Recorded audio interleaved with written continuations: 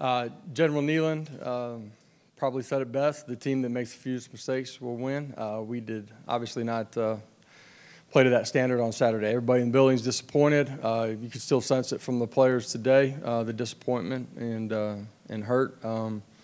And a lot of lessons for us to learn, and we better learn them quick. At the same time, those lessons got to carry forward, but we got to watch this one too. We got a really good opponent coming into Neyland this Saturday. It's a football team that's won a bunch of games over the last couple of years, experienced, have playmakers. They're big, strong, physical on the line of scrimmage, both sides of the ball too. So be a really good test. I'll open it up. Coach, you mentioned disappointment in the building from the players and staff. Do you think a large part of that stems from just, knowing how many self-inflicted wounds there were, how many mistakes? Yeah, you look at offensively in particular, we total, self-inflicted wounds. That can be penalties, that can be, unforced errors, it can be communication. Our percentage is way too high. It was on Saturday, and it really was the week before too. And so, that's why you move the ball at times, but you don't have very many points. And we got to clean that up. You can't beat yourself. To the back, Sam, and then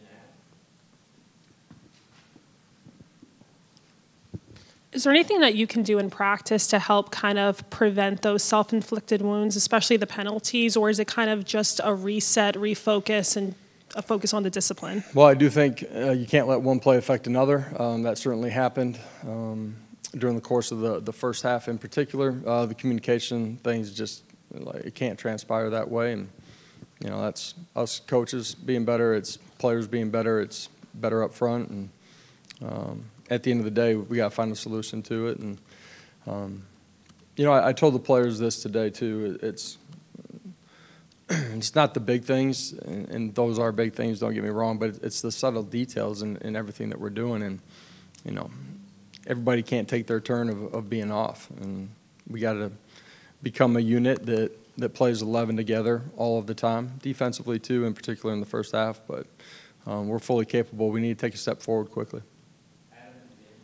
Just a couple questions on the Gerald Mincy situation. He didn't play on offense the other night. Was that punishment for the citation Thursday? Yeah, we just decided not to play him on the offensive side of the ball. And why did he play on special teams? But we just made that decision. Will he be available to play on Saturday? Yeah, we got a long week here. We'll go through the week. Was Dylan Sampson available to play? He did not. He was. He's been a little bit nicked up, but he was available.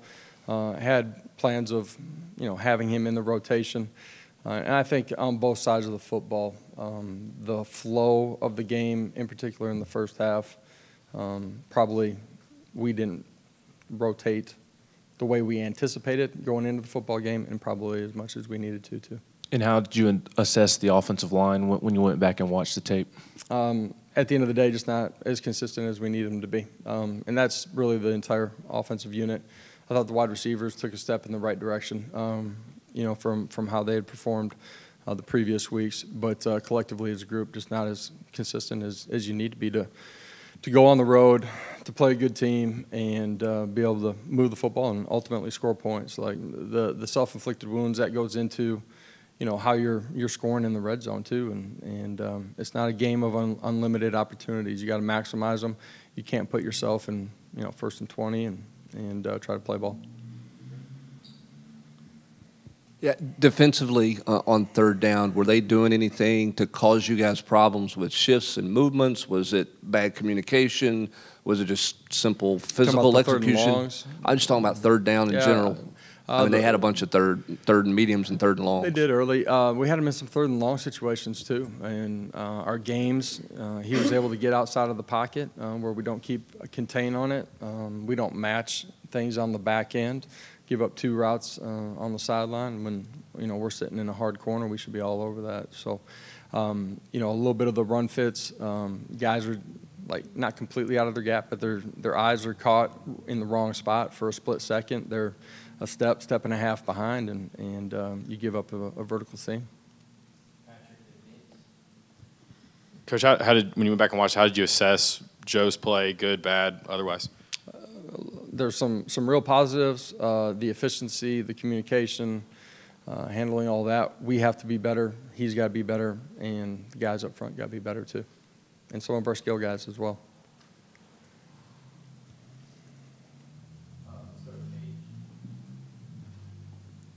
You mentioned that not everybody can have their turn to be off. When you look at the first 3 games, is the needle moving on kind of what the biggest issue is, or is it kind of the same few issues every game?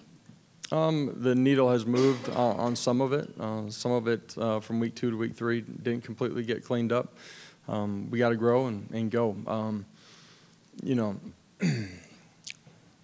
for our football team, I said this, like, everybody sees the big picture stuff. The small details is where this game's got to be won and played, and we have to get better at that. Josh, how important is it to operate in your offense to be able to escape the pocket and throw off platform and sort of create plays from that quarterback position? Extended plays are a big part of any offense in today's game because of what you're facing up front, the pressure packages that you're inevitably going to see, the ability to move, make plays with your feet is a part of the game. That can be tucking it and running it. It can also be extending and making plays, you know, outside of the pocket where you're throwing the football down the field. Josh, I know you can't replicate crowd noise on the road in the SEC, but in practice throughout the week, what are some things you can do to try to prepare for that? We've done a lot of things. Need to ramp it up, I guess. And when I say I guess, meaning only intensify it. We got to be able to function better than we did. Part of that is the noise. Part of it's being able to reset from one play to the next. That's the hardest part to replicate during practice. Josh, I guess most of us who aren't football coaches probably look at a quarterback's play as, was this throw accurate, or did a guy hold on to the ball too long or something like that? But as someone who obviously designed the offense. We look at that too. Yeah, but in terms of like all the other stuff that y'all do look at, right, in terms of, you know, managing, administering the offense, where is Joe in that part of the game? He did some really good things the other night. You know, the pick, we can't just throw it up. He'd like to have that one back. Man, we got to be better in protection too in that situation. The decision making, where he's going with the football. I said it before the game. I'll say it after the game too. He was in the right spots. Accuracy, like wide receivers being exact in their routes. All those things got to continue to improve for us to be as efficient as we need to be.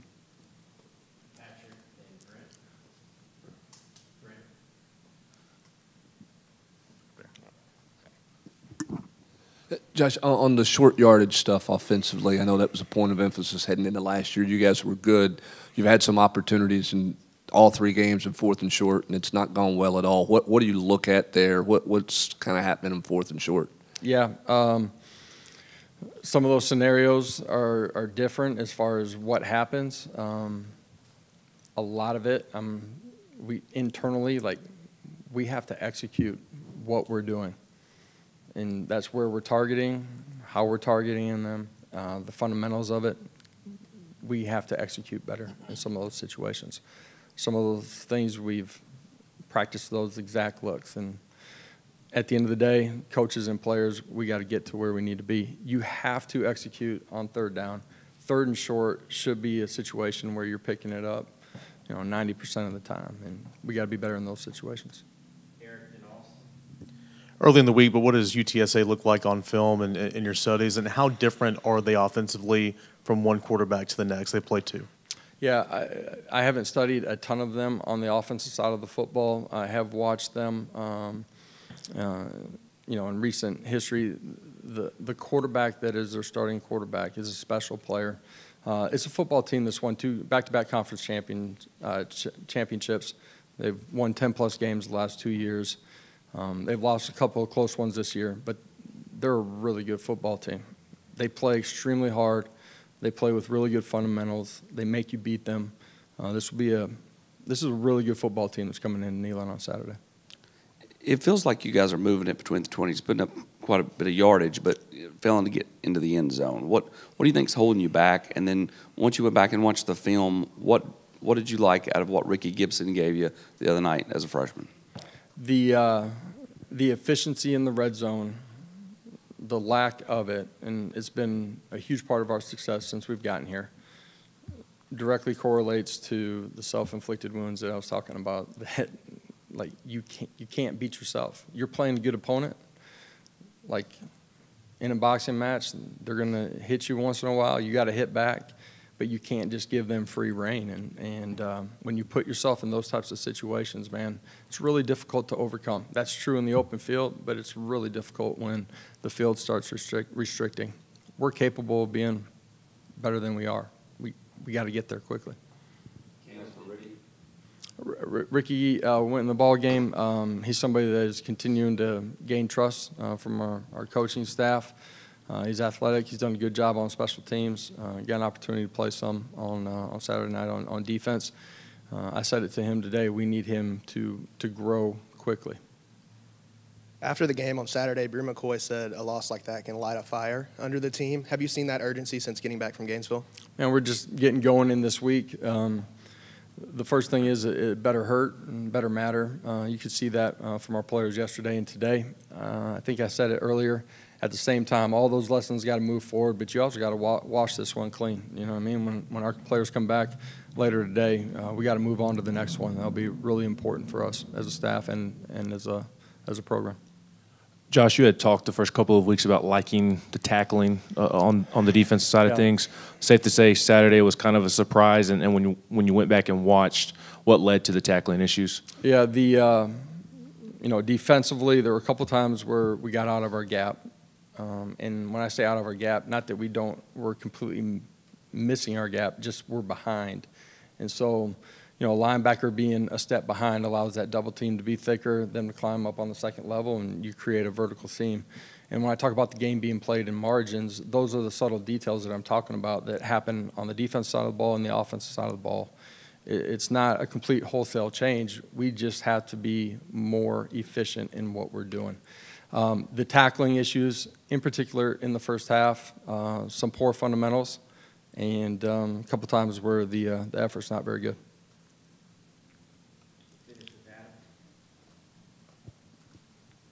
Josh, when you're looking at the communication from sideline to booth, sideline to field, and those sort of things on offense, how do you gauge after the game whether or not that was efficient enough or is fast enough?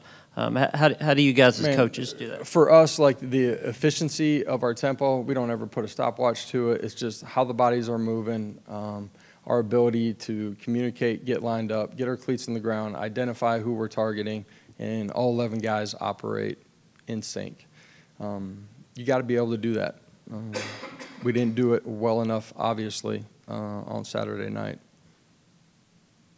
Thank you, Coach. Thank you all.